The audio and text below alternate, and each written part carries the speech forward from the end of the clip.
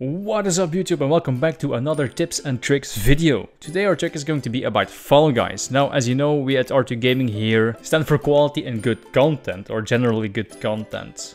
And today I'm going to show you one simple trick to always win the team tag in Fall Guys. The trick is actually very simple in its essence. You just have to make sure you have a tail in the beginning of the match.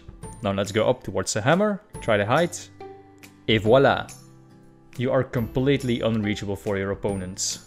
And now you can chill around for a couple of minutes and hope your team gets the other tails, and you're up for the win.